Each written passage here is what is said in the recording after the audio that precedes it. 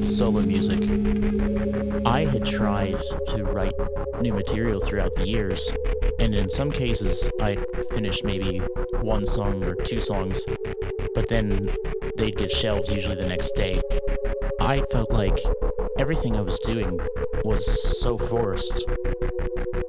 Ultimately, it would end up taking some really bad things in my life to give me the inspiration to make music again.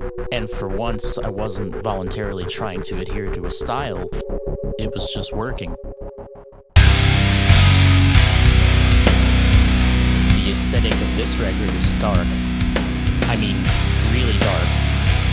Probably the darkest music I've ever worked on, either for me or anybody else. It became really easy over time to liken a lot of what I was doing to movies that I was into. And throughout the process, it's been a pretty integral part. Although, I wouldn't necessarily call the record a concept album where each song is based on a film. Well, maybe some of them. In the time that I've been making records, either for me or for other people, I have never felt as emotionally connected to my output as I do now.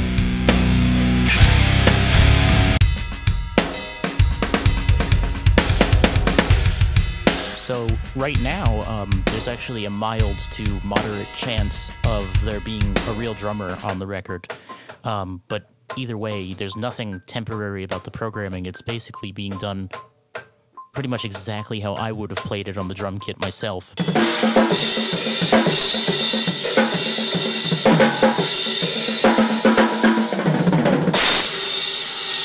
God, fuck. Even though it's demo and writing time for the record, the drum programming, there's no demo phase for that. I mean, that's being done as final drums from the beginning. Mostly because that's just as much a part of the song as anything else, and I want to commit to those parts. And also because it's a tremendous weight off my shoulders to not be fiddling with drum parts during tracking.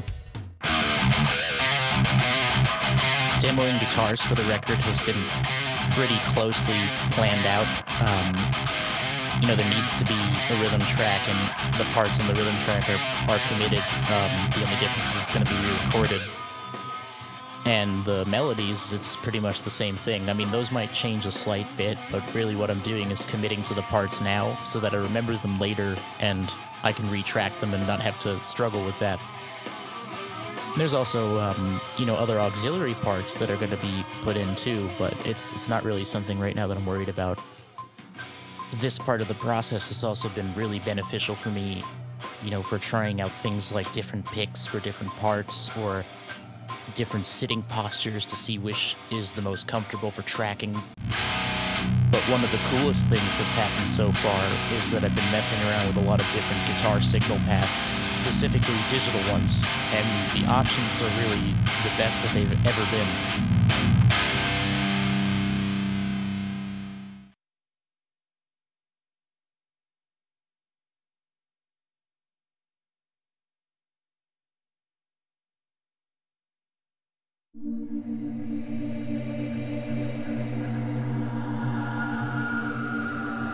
Keyboards on this record are taking much more of a textural and atmospheric kind of role. Last time I did this, they were much more prominent and there was a lot more lead playing and things like that, and that's cool, but ultimately, for this record, the goal has been dimension and to make the soundscape a lot more expansive. And so that's really what I'm going to try to adhere to. Although, when there's anything really prominent, it's going to be very rhythmic.